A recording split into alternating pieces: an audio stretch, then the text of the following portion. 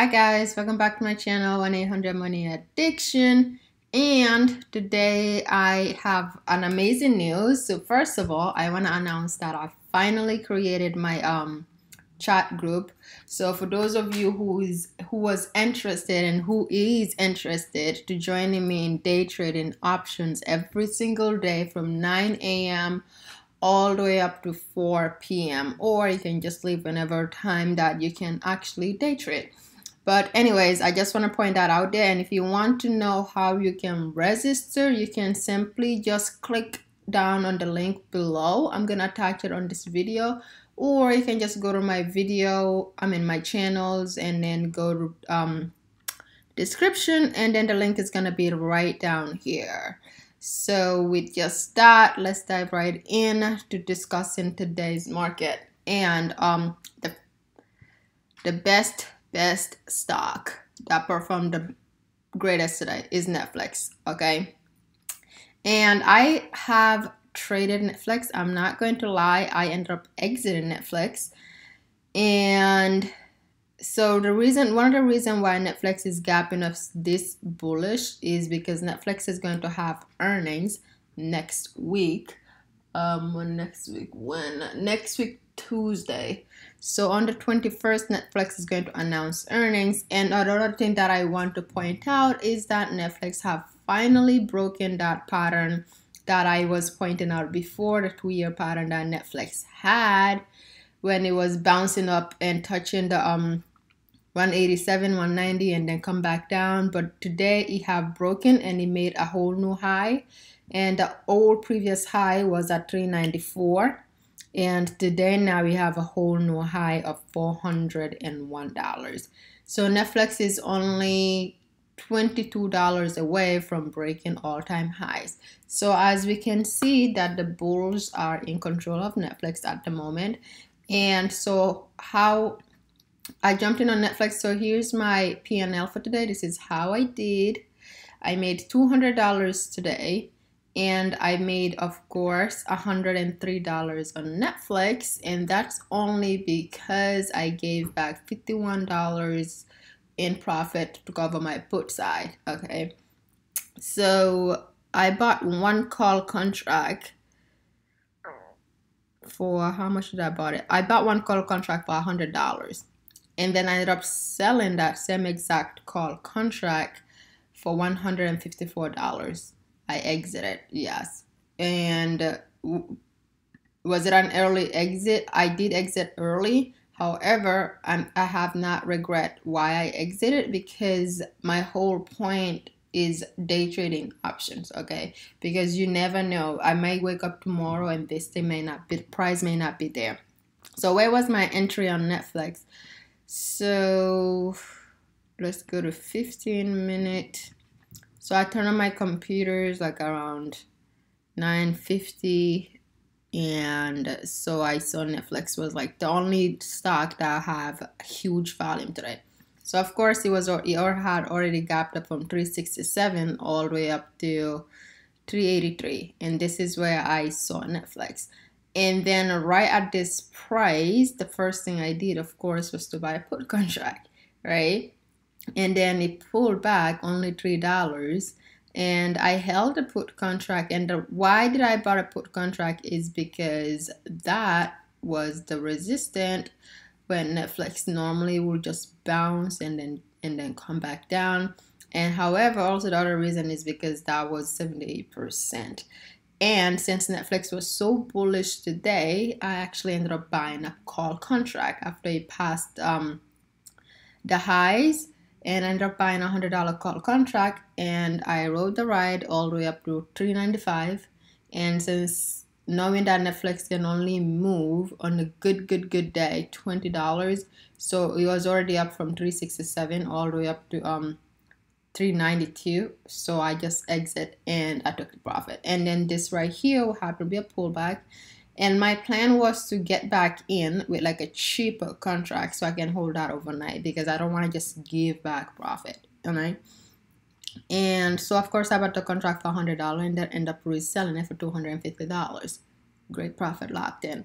And at the same time, Netflix was not the only stock I traded today. I traded Nvidia. I bought one contract of Nvidia for $30 and I made $13 in profit on it, and then I exited Nvidia as well. Why did I exit Nvidia? Nvidia have no volume whatsoever, and I did not like the way it was moving. And also, since I trade, okay, so this is where I exited Nvidia, right around 2 p.m. because there was no volume, and I was not gonna hold it overnight regardless. So so I entered Nvidia at the great pricing right here at the pullback, right? But because there was no volume, I was holding it a whole day, which I did not mind at all. However, like I mentioned, sometimes when you're trading on TD Ameritrade, if you buy a contract at the price that contract is worth, they're high likely not gonna get filled. So I ended up buying the 415 contract. Where is it? No, not 415. I ended up buying this contract right here, the 295 contract. I bought this contract for $38, like literally at this price right here. So that's 263, right? And then I ended up exiting right here, so that's $5 whole move. However, the contract was still selling at let's go back to trade. So as you can see right here, the contract is still saying the bid is 27, but the ask is 60. So it is just like no volume. It's just moving so slow. So therefore, I feel like I'm more at a risk of losing than holding it on overnight, because one, I got a bad feel, and two, that contract when I bought it, high likely I should have bought it for $5, but the prices on TD Ameritrade was just expensive. And at the same time, most of the time when you buy, they always just like to fill you in at the ask price, because if I put a bid price, high likely they're not gonna fill me in. But if I go to Robinhood or Webull, you're high likely gonna get filled at a much lower price, better than that ask price. However, I'm trading on a cash account because I am growing my small account, and which is why I linked the link down below. So if you're interested in growing your small account with me and you want to watch me day trade live, make sure you check out that link down below. And what is the requirement before you join the live chat group? So one thing that you need is, if you don't have a cash account, because when you day trading options, your money is gonna be settled overnight, so you don't have to wait for 3 days. So if you use all your funds today, you can reuse those funds the next day. So that's why I recommend you to have a cash account, unless if you have over $25,000 where you can day trade unlimited time. If you don't, then I suggest you have a cash account. And the other one is, like, if I'm gonna like recommend the minimum anyone can start, that's all up on you. But the minimum that I mostly start is with $700 or $1,000 to be realistic, because then that way I can trade at least 2-3 times a day. If I take $100, if I buy $100 contract, I can trade 7 times. If I buy a $200 contract, I can trade 3 times, which is the whole purpose, is to just lock in profit and grow your account slowly. And that is why I'm just locking in $200 a day in profit, which locking in $200 a day in profit when you start your account with $1,000, you should be very grateful. And never try to maximize your profit, because I've learned that the hard way. And so it's a slow process. You accumulate wealth slowly. So, and the next stock that I traded was, of course, Shopify. And with Shopify, I ended up entering Shopify right around here when it broke the high, when it was close to breaking the high at the pullback, because the whole day did not have any volume until 11 a.m. And then right, it was about to break the higher highs, and I entered in. And then I rode Shopify until this price here, 449, and then I exit, and I locked in $90 profit on Shopify, $97. This is the P&L, and of course I'm not holding none of this overnight. The only contracts that's still in there is SPY, because SPY, I bought contracts that was supposed to expire today. So my plan with SPY was to see if it was gonna like hit at the end of the day, if it was gonna go up to a high at 380. But anyways, how much did I lose on SPY? Not a lot. I only invested $30 on it, and so I'm only losing $27 plus the commission, which is 65 cents for each contract, and that's 5 contracts, so $5. So that's just $30 loss. So that kind of minimized my profit a little bit. However, when you lock in profit, it's great. And I also traded TTD, and with TTD I exited, same as Nvidia. I had a bad feel, and with a contract that was overpriced but far out of the money, and so I ended up exiting because I don't want to hold it overnight. So, and also I bought the 250 contract, call contract, and then I bought a put contract which I did not exit on. So is TTD. TTD is right here. So TTD have continuously kept on making higher highs. However, the biggest move happened after hours, because the highest today was 219, and then after hours, boom, it just bounced up to 227. And of course, this is where I bought the put contracts. Right around here, 212, I bought a put contract, but the put contract cost $20 or $30, I think. And it rode right down here to 206. Of course, I did not exit because my mind was shift to Netflix, because I was trying to lock in profit on Netflix. However, it does not matter because I hedged it, and I bought a call contract right here at 209. And then I held it all the way up to 218. So that's around $10 move. But just because I had in a bad feel, that is why my profit is just $6. And also, however, the put contract is how am I up at $6 put contract? Anyways, so I only locked in $1 profit on TTD, on the call contract and the put contract. I don't know why that said $5 in profit, but that should not be. However, it does not really matter. So on the other one that I want to keep an eye on is ZM. ZM has been like the most talked about company at the moment, because everybody is remotely working from home using ZM. So ZM is a great stock to invest in. And also, when it comes to ZM, like literally they already had that pattern way before they bounced up to 175, where they had the pattern of bouncing at the 101 and then bouncing up. So this time it just dropped all the way down to 108. It did not even came down to 101, and then it just reversed right from there, and now it's going back up. So with ZM, I would not day trade it, honestly speaking, just because sometimes it can move, of course, but sometimes it wouldn't move. So I would only invest in ZM in the long term. And also the other one that I do want to mention is that these contracts have been killing it now. So that's why now every now and then I will just throw a $20 contract there in my trading. So I will still feel comfortable buying the $300 contracts, but I would not mind throwing in at least $100, 5 contracts that cost $20. Because if you look at Netflix, this contract here, it opened at $20, right, per contract, and by the end of the day, it was at a high of $350. Same exact with last week when we had TTD, when we had the TTD, and then I put the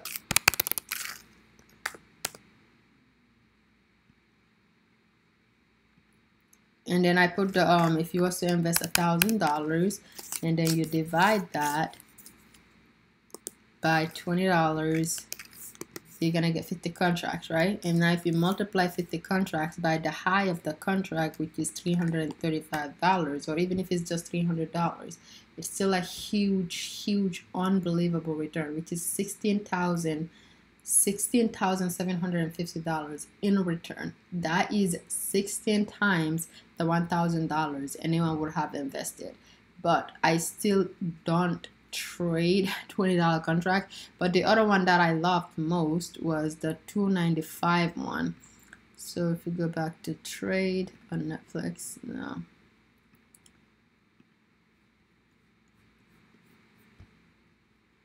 the 295. Okay, so this one right here, 235. It also have started at